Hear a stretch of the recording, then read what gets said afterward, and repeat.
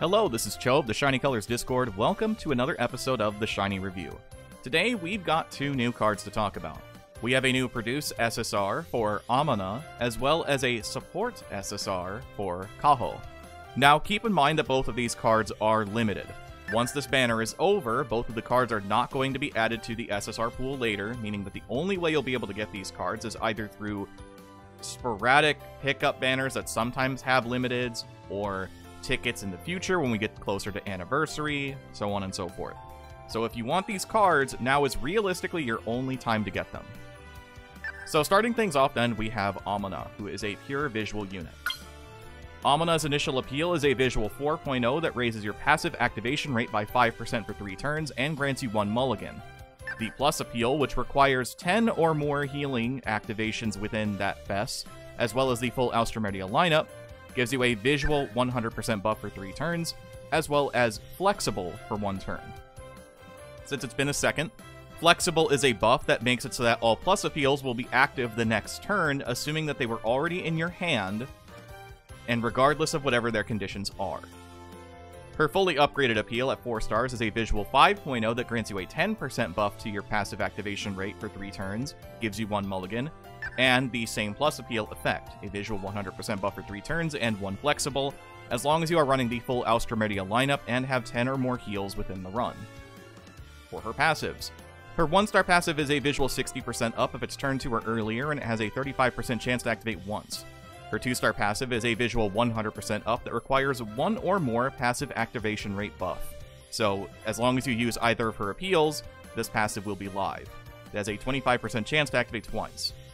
Her 4-star passive is a visual 140% up and memory gauge 15% up, and has the same conditions as her 2-star passive. You just need 1 or more passive activation rate buffs in order for this to trigger, and it has a 30% chance to activate twice. Her total stat uncap is plus 400.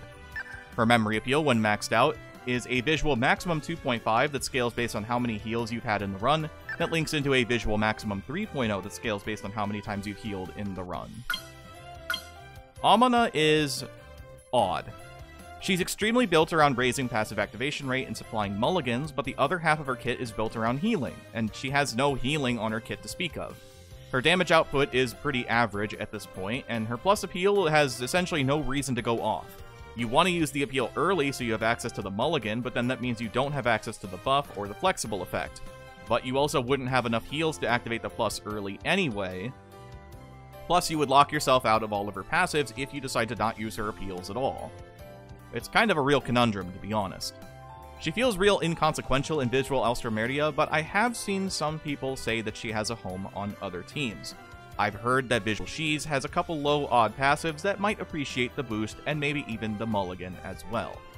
I would say overall as a unit, Amana is probably a B. As a center, her memory appeal is fine. The conditions are a little odd, but Austromedia don't necessarily have troubles activating it. It's just relatively low power for what it is. I would give it anywhere from a C+ to a B-. Next up, of course, is Kaho, who is a pure dance support. She has a couple masteries that are worth talking about, specifically Unit Mastery SP reaching plus 8 at level 75, otherwise plus 6 at level 65, plus 4 at level 50. She has Unit Mastery Dance Limit Up reaching plus 7 at level 80, plus 5 at level 70, or plus 3 at level 60. And lastly, Dance Mastery Stamina reaching plus 7 at level 80, plus 5 at level 70, plus 3 at level 65. I would say if you are looking for just a generic dance support, get her to 2 stars. If you are looking to be specifically a Hokura support, you're probably looking at 4 stars. That said, though, her 2-star passive really feeds off of her 4-star appeal, and so that might be a bit of a problem unless you are specifically running Dance Hokura, in which case, if you're just trying to really be safe about it, you can just keep her at 1 star, or just skip out on the card entirely. Now, as for what Kaho does, her initial appeal is a Dance 3.0.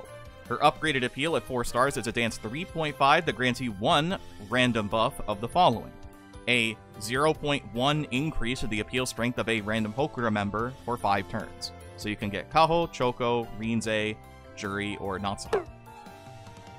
For her passives, her 1-star passive is a Dance 50% up that requires it to be turn 3 or earlier, and it has a 20% chance to activate 3 times. Her 2-star passive is a Dance 120% up if you have a Kaho appeal strength up buff, at least one of them. and has a 20% chance to activate twice. Her 4-star passive is a dance 100% up if you are in the leader position and has a 30% chance to activate twice. She also has total a dance uncap of plus 250. Kaho is okay, but a little underwhelming. She's meant to be the supplement to the new Hokuto playstyle, but misses a lot of the impactful effects that make cards like PC Kaho or TC Choco as strong as they are. If this card had any sort of attention down influence to her, she would probably be actually a lot better than she comes off as. It's probably worth considering the 4-star appeal for one of your unit members if you are specifically running that version of Dance Hokuto, just to try to levy your options as to how your appeals kind of play out. But I wouldn't expect a huge power spike from this card specifically. Her passives are just fine, and technically you could just be out of her passive unless you plus appeal with Kaho. So there are some weird hang-ups with this card. I don't think it's going to be a super huge impact for Dance Hokuto. They will probably run it just because it's Dance Hokuto. But I wouldn't say that this is a super huge, like, must-have support. It's just kind of here if you want to try to supplement that new Hokuto playstyle, or at least want to see how well it works within that team and make a more educated guess on how strong it actually is. Overall, I would say this card is about a B+ to maybe an A-, but that feels a little generous. I think B+ is about where it needs to be. She's not a super crazy strong support, but she's also not terribly weak. She's just right there in that middle space, which is where I think a B+ feels pretty appropriate. So, that will do it for the video today. Thank you so much, as always, for watching. Now, I realize that I did not specifically cover another card that is out right now, but I wanted to keep this one short and simple because of the time frame of it. And we also have a little extra time to talk about the last card, which is the new Kiriko support, who is down here. We will be covering her in the next video with whatever banner comes after the current. So, let's look forward to that together. Till then, I've been Cho. Thank you as always for watching. Have a wonderful rest of your day.